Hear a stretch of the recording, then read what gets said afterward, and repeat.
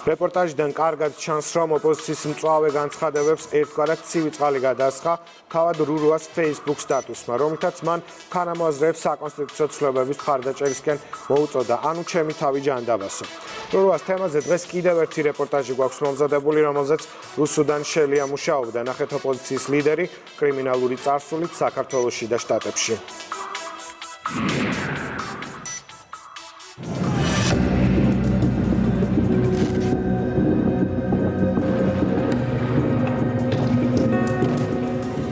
ეს ჩვენი არც თუ შორეული წარსულია. დამოუკიდებელი საქართველოს ხელახლა დაბადების წლები, კუჩის, შეიარაღებული კონფლიქტების, ბანდების თარეშის, სისხლიანი გარჩევების პერიოდი, როდესაც ავტომატიანი ადამიანი დომინირებს საზოგადოების ცხოვრების ყველა სფეროში. ტერაქტები, ყაჩაღობა, გატაცებები, ბრმა ტყვით მოკლული უდანაშაულო მსხვერპლი, ქუჩაში გამოყრილმა კრიმინალურმა საძმოებმა ყოველდღიურ ნორმად აქციეს. ჭრილობა იმდენად ღრმაა და სახეები იმდენად დასამახსოვრებელი, შეუძლებელია ამ კადრების ნახვის შემდეგ ემოციები ქვეყნის თითოეულ მოქალაქეს არ განუახლდეს. ეს ადამიანები იყვნენ მაშინ მათ მიერვე დაკანონებული ეგრეთ წოდებული წესრიგის სათავეებთან და შემდეგ 30 წლის განმავლობაში ხან ისევ იარაღით, ხან კი სამოქალაქო პროტესტის სატყუარათი ათასობით ადამიანის ბედს განაგებდნენ. როდესაც თბილისმა და მთელმა საქართველომ ისედაც ყველაზე ყველაფერი იცის. იცის იმიტომ, რომ ამ ადამიანების წარსული სისასტიკეს საკუთარ ტყავზე გამოსცადა. საკვირველია, როგორ გადაკვალიფიცირდნენ ჩვენი უახლესი ისტორიის კრიმინალები, ჯერ სამოქალაქო აქტივისტებად, შემდეგ პოლიტიკოსებად და ბოლოს გმირებად. როგორც ჩანს, ხანგრძლივ პროპაგანდას შეუძლია ერის ისტორიული მეხსიერების იმდენად დასუსტება, რომ საქვეყნო ცნობილი და ერთდროს სისასტიკით განთქმული კრიმინალები რომელიღაც ეტაპზე პროგრესის, ქვეყნის დასავლური ტრანსფორმაციის და განვითარების გუშაგებადაც კი მოგვივლინონ. 91 წელს დეკემბრის თვეში მოხდა საქართველოში კანონიერი ხელისუფლების დამხობა, პუჩი, რომელშიც არსებული ინფორმაციებით, მასალებით დასტურდება, რომ აქტიურ მონაწილეობას ღებულობდა ორგანიზაცია მხედრიონი და მათ შორის, რა თქმა უნდა, ძმები რურუები. შინაგან საქმეთა სამინისტროში მაშინ მსახურობდა პოლკოვნიკი თორნიკე აფაქიძე, რომლისგანაც მე გავიგე, რომ ის იყო გატაცებული მხედრიონელების მიერ და ამ გატაცებაში აქტიური მონაწილეობა მიიღო მაშინ ჟორიკა, გიორგი რურუამ. 90-იან წლებში კრიმინალური ანარქიის ერთ-ერთი ოდიოზური სახის გიორგი რურუას წარსული სხვა არაერთ მძიმე დანაშაულსაც ინახავს. თუმცა მაშინდელი ეგრეთ წოდებული ქუჩის ეს მართველი სისხლიანი ძალა იმდენად ძლიერი იყო, მის წინააღმდეგ ხმის ამოღებასაც კი მოწმეები და დაზარალებულებიც გაურბოდნენ. მის სახელს უკავშირდება პრეზიდენტ ედუარდ შევარდნაძეზე თავდასხმაც. მოგვიანებით კი რურუა ამერიკის შეერთებულ შტატებში გარბის. ეპიზოდი, რომელიც უკავშირდებოდა მოქალაქე მარვენ შენგელიას გატაცებას.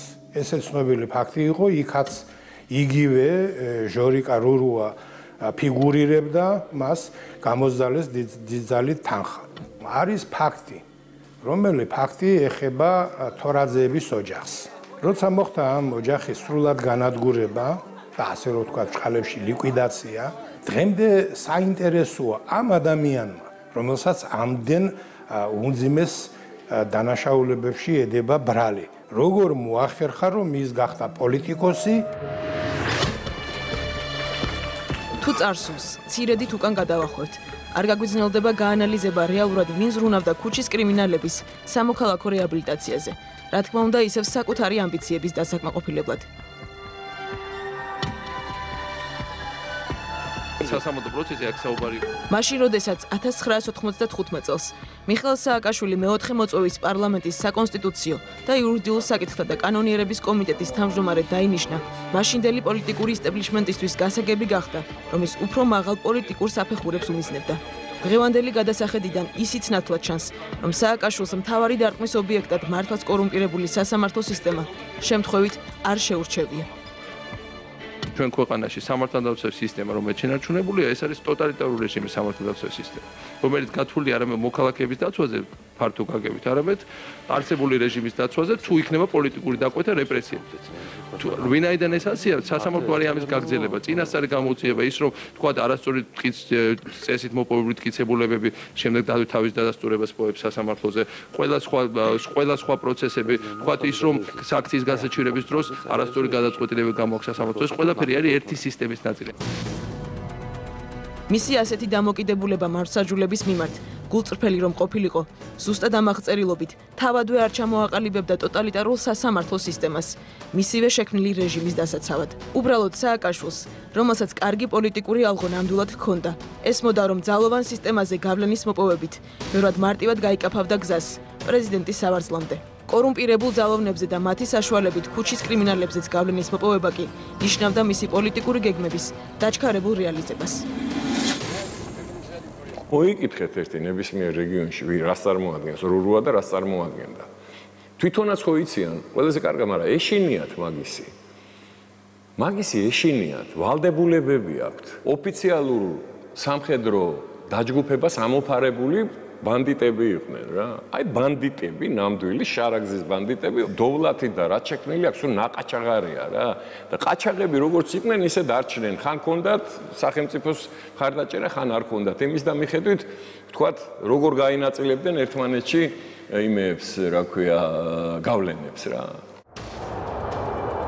როცა სააკაშვილი იკრებდა ძალებს 2000 წლის 26 ივნისს ამერიკის შეერთებული შტატებიდან გიორგი რურუას საქართველოში დაარდეპორტეს. მაშინ საქართველომ ამერიკის შეერთებული შტატებისგან მიიღო შეტყობინება საქართველოს მოქალაქის დავით კურცხალიას დაპატიმრების შესახებ, რომელიც საიმიგრაციო კანონის დარღვევისთვის იყო დაკავებული. ვინმე დავით კურცხალია ფლობდა ქართულ პასპორტს. მოგვიანებით კი გაირკვა, რომ დავით კურცხალია რეალურად გიორგი რურუა იყო, რომელსაც ინტერპოლი წითელი ცირკულარით ეძებდა ფულის გამოძალვის გამო. დეპორტირების დღესვე ის თბილისის მთავარი სამმართველოს დროებითი დაკავების იზოლატორში მოათავსეს.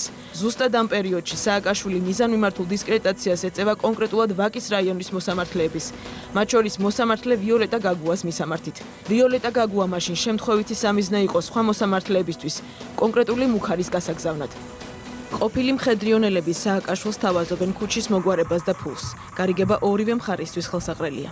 დაკავებიდან ზუსტად 7 თვესა და 5 დღეში გიორგი რურუას პატიმრობიდან ათავისუფლებს ვაკეს აბურთაოს რაიონული სასამართლოს მოსამართლე მამუკა ნოზაძე. წითელი ცირკულარით ძებნილს. პატიმრობა შეეცვალა გაუსვლელობისა და სათანადო ქცევის ხელწერილით. 2001 წლის 19 თებერვალს კი თბილისის პროკურატურის საგამოძიებო ნაწილის გამომძიებელი პაატა ტყეშელაშვილი წყვეტს გიორგი რურუას მიმართ სისხლის სამართლებრივ დევნასა და გამოძიებას, რასაც ბუნებრივია მაშინ სამართლიანობისთვის მებრძოლი ახალგაზრდა რეფორმატორი ლიდერი მიხეილ სააკაშვილი არ აპროტესტებს. მეტიც ეს გამომძიებელი პაატა ტყეშელაშვილია, რომელმაც მოგვიანებით მიხეილ სააკაშვილის პრეზიდენტობის პერიოდში ლევან მურუსიძესთან ერთად საკასაციო სასამართლოში სანდრო გირგვლიანის საქმე განიხილა. ერთად ვიქნებით ქვეყანა გამარჯვებამდე მივა. ალბათ არც ისაა შემთხვევითი, რომ უკვე ოპოზიციაში გადასვლის შემდეგ ნაციონალურ მოძრაობას მურუსიძესთან ერთად არასდროს უხსენებია ტყეშელაშვილის სახელი. გიორგი რურუას გათავისუფლების შემდეგ ეს ჯგუფი სამოქალაქო მოძრაობაში ერთვება და მათი მონაწილეობით იგეგმება ხელისუფლების რევოლუციური სცენარის ცვლილება. მიხეილ სააკაშვილს კრიმინალების გათავისუფლებით ხელისუფლებაში მოსვლამდე უკვე ხელთ ჰქონდა ქუჩაში მართვის კონტროლიც. პრეზიდენტად ინაუგურაციის შემდეგ ეს ჯგუფი სრულ ფავორში ხვდება მინისტრთა კაბინეტშიც კი და ასევე სრული ხელშეუხებლობით სარგებლობს. როცა უკვე მოვიდა რევოლუციის შედეგად ახალი ხელისუფლება, მაშინდელმა გენერალურმა პროკურორმა ადეიშვილმა, ზურაბ ადეიშვილმა განგვიცხადა, რომ მუშაობა დასრულებულია და ჩვენ იძულებით დავტოვეთ უკვე მასალები, რომელი მასალებით შესაძლებელი იქნებოდა უკვე აი ამ ადამიანების დასჯაც, გამოვლენაც და გამოძიების შედეგად მტკიცებულებების ბოლომდე მოპოვება და დღეს ალბათ ეს შედეგი არ გვექნებოდა, მაშინ თუ ჩვენ თუ ბოლომდე მივიყვანდით მაგ გამოძიებას. გიორგი რურუას წინააღმდეგ არსებული მთელი წყება საქმის მასალების მიუხედავად ხელისუფლების ცვლილების შემდეგ გაირკვა, რომ ისინი უბრალოდ განადგურებული იყო. შინაგან საქმეთა მინისტრის ყოფილი მოადგილე და შემდეგ მთავარი პროკურორის ყოფილი პირველი მოადგილე ლაშა ნაცვლიშვილი გვიყვება, რომ საქმის მოძიებისას მოწმეები და დაზარალებულები, რომლებიც სიკვდილს გადაურჩნენ, ისევ არიდებდნენ თავს გიორგი რურუაზე ხმამაღლა ლაპარაკსაც კი. საკუთრივ გიორგი რურუას მონაწილეობით, ან სავარაუდო მონაწილეობით სისხლის სამართლის საქმეების თითქმის აბსოლუტურ უმრავლესობაში მტკიცებულებების, მატერიალური მტკიცებულებების ძალიან დიდი ნაწილი იყო ან გამქრალი, ან განადგურებული იმ ვითარებაში, როდესაც მოწმეების ნაწილი გარდაცვლილი იყო.